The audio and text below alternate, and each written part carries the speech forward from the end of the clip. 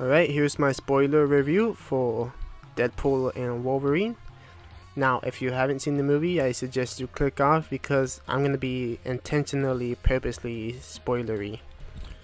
Alright, here's your warning. For the other people that have watched the movie, grab your popcorn, grab your cereal, grab your milk, grab whatever, because I'm going to talk spoilers. Now, the story. Alright, I think, and I'm just going to be blunt. After a second rewatch, I think this story is a little lackluster compared to the first one and the second one. I feel like it's not as concise and focused as the last two, which in contrast, we do have Hugh Jackman and the action is amazing. But when it comes to the story, I think Wade's motivation for becoming depressed and not feeling a sense of purpose because he couldn't join the Avengers is a little naive. But you know, we gotta get Wade to be in this spot for the movie to happen. And even Wolverine's motivation is kind of, you know, like he's the worst Wolverine because he got drunk in a bar and all the X-Men were killed and he started killing everyone and a lot of other humans. And Wade's motivation, we do get closure at the end of the movie with Wade finally having making a selfless decision by being the one that ultimately breaks the Time Ripper, then Wolverine joining in, kind of like a Guardians of the Galaxy moment. And I think the story could have used a lot more focus. We do have a lot of cameos in here, and the cameos do serve a purpose, but we'll get to that later. Now, the story Paradox recruits Wade saying, "Hey, help me with this and I'll move you to the MCU, but in return your universe has to die." Deadpool doesn't like that. So what happens is that he steals a TemPad, goes around looking for Wolverines, brings one back. Paradox says, "This one's no good." And then from there on it kicks the movie. They end up in the void. And we move on to the characters.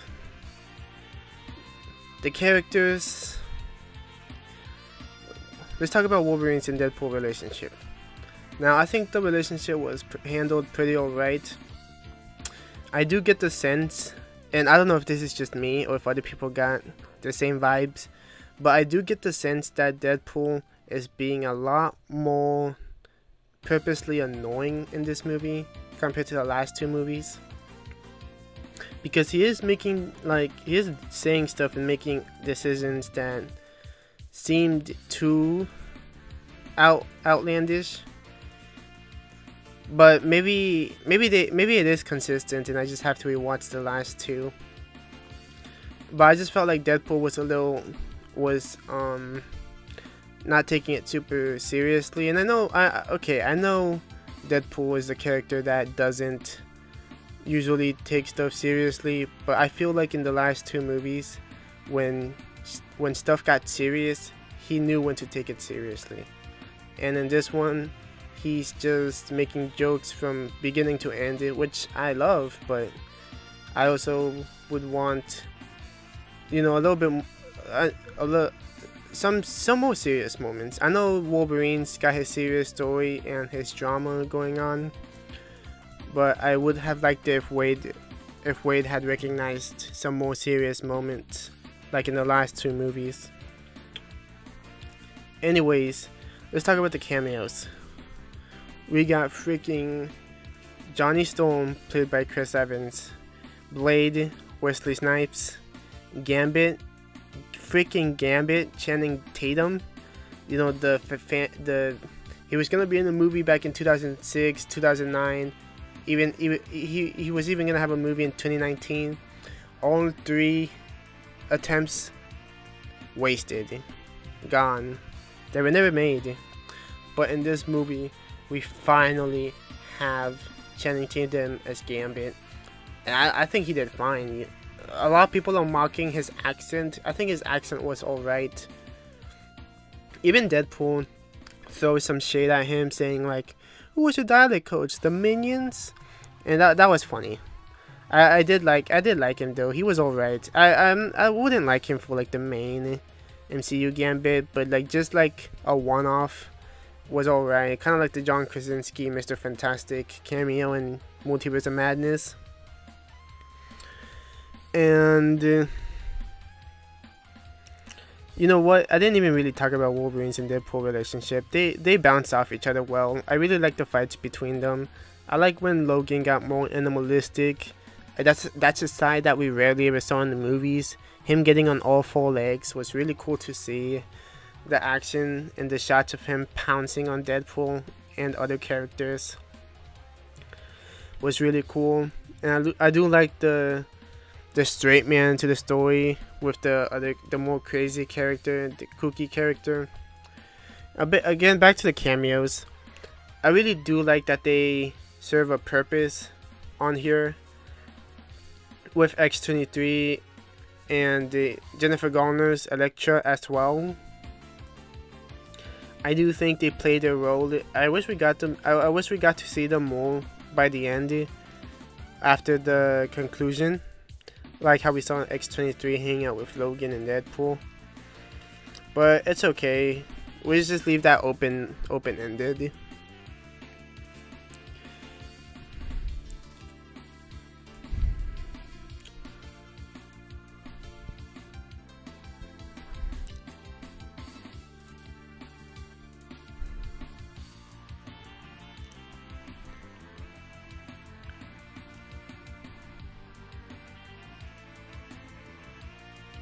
Blade was really cool too. I really like the energy that Wesley Snipes brought to the role. It's been like what 20 years since Blade Trinity, but damn, he still got it. Like that aura, you can still feel it's there. Now let's talk about the villains. I guess I could count Paradox as a villain because he backstabs Wade and Cassandra, and even though Cassandra is a villain backstabbing another villain isn't anything new, and he is operating without the TVA knowing what he's doing. But let's talk about Cassandra. Cassandra was kind of weak. She didn't really have a clear motivation on why she was doing the stuff she was doing, but I guess her mind controlling scenes and like how she like taps into your head and like messes with you was really cool. It's kind of scary too. It was like a more scary version of Wanda to some extent.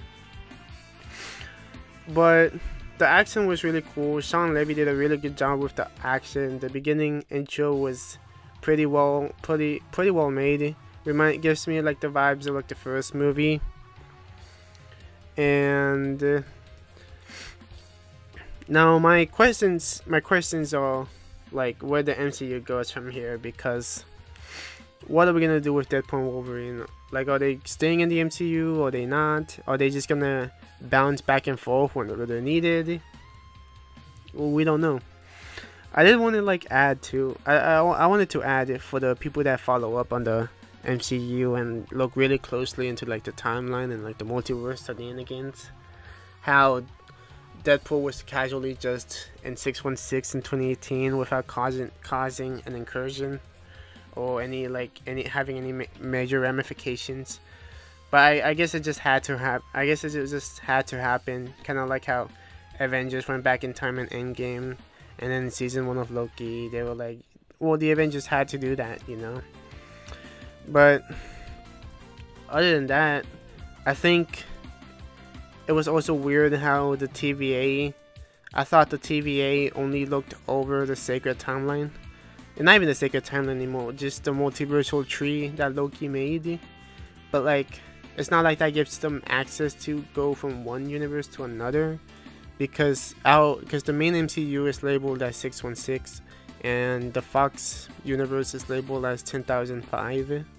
So I thought that was a little weird how they were just bouncing back and forth like it was nothing, because technically it's impossible to travel from one universe to another, and only certain beings can do that, like America Chavez, or if you have like Kang Tech, like the Conqueror from Quantum Mania, and the bracelets from the Marvels, kind of like how Monica Rambeau ended up with the Beast at the end of the Marvels.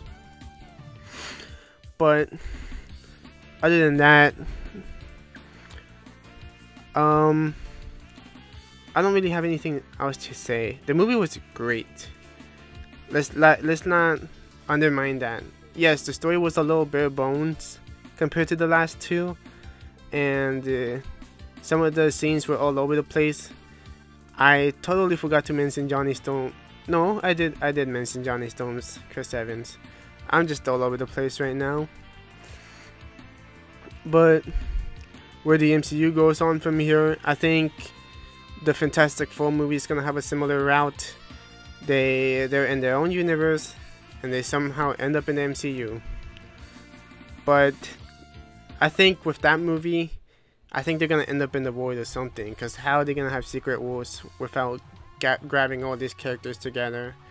You know, they'll probably make the Void the Battle World, and I subscribe to that theory. But other than that, what do you guys think of the movie? Leave your comments below, drop a like, any help is appreciated. This spoiler review was all over the place, but guys, I'm doing my best. It's been a rough day. Anyways, stay tuned for more videos like this, and we'll see you guys next time. Peace out.